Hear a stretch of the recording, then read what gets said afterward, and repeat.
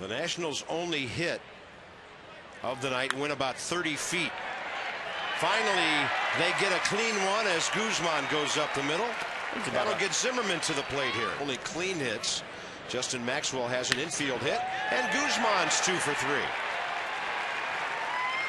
He likes that number 2 spot, doesn't he? Yes, he does.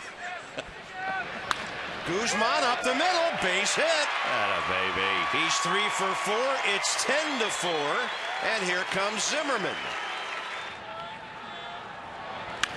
Guzman to right center. That ball's in the gap.